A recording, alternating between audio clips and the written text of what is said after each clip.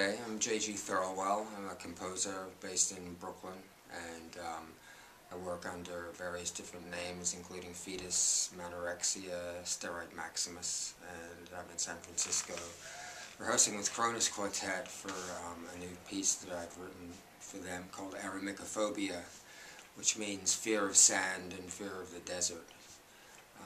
The piece, one of the impetuses of the piece was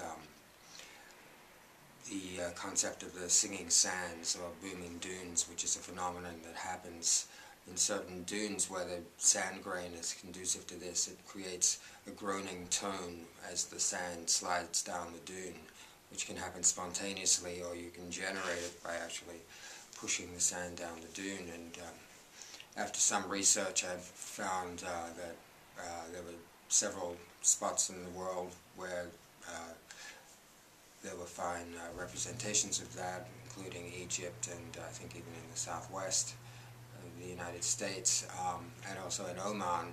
But for my piece, I also wanted to integrate the culture of the region and other musical elements that might seep into my consciousness as we made these field recordings. So after some research, myself and Jakob Kierkegaard, who's a colleague of mine and a sound artist, went to Oman, and I asked him to be the sound recordist for the sounds.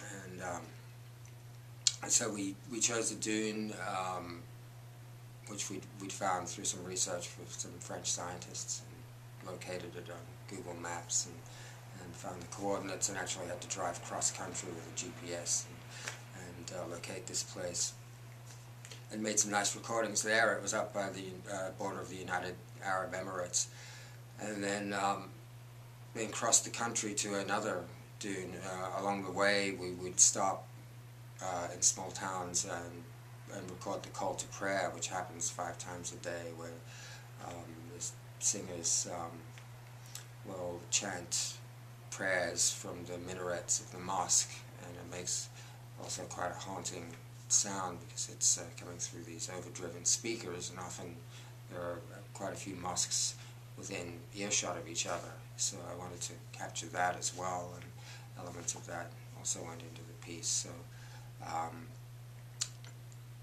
So you know, as I was doing that, I was meditating on how this piece was going to come to shape, and it crystallized a little bit, and then when I came back to New York, started working on it. So it does actually start with a field recording of these booming dunes, and then there's parts of the call to prayer which I transcribed and tried to invoke with the strings, so they're a little distorted and sounding like they're bouncing off walls.